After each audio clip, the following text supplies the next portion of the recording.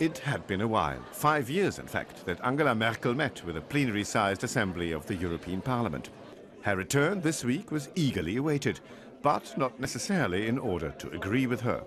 Wir wollen der Kanzlerin klar auf den Weg mitgeben, dass die Politik, für die sie namentlich auch eintritt, dass die nicht funktioniert, dass die Menschen tötet. Versuchen wir es einmal mit einer Politik des Wachstums, mit einer Politik des sozialen Zusammenhalts, mit einer Politik der Investitionen in Beschäftigung. But the German Chancellor was not prepared to let her crisis management go undefended. Keines der Länder mit der großen Verschuldung hat im Augenblick überhaupt die Chance, von der Verschuldung etwas zurückzuzahlen, sondern im Gegenteil, diese Länder müssen erst einmal gucken, ihr hohes Defizit runterzubringen. The next big challenge facing Europe are the negotiations about the budget for the next 7 years.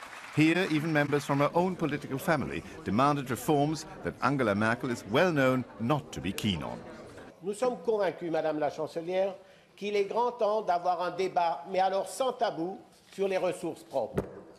Ces ressources propres, nous en avons besoin pour garantir le budget européen et pour pérenniser la valeur ajoutée de l'Europe et soulager les budgets nationaux.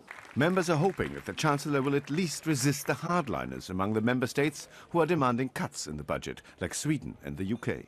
What we need are courageous national politicians and European politicians who are defending Europe as a solution for the crisis. Parliament's president told the Chancellor that the House is ready to compromise on figures, but not on the principles of the budget.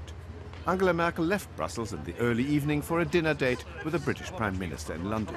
Whether they were able to agree on the budget will be revealed at the next EU summit in 2 weeks' time.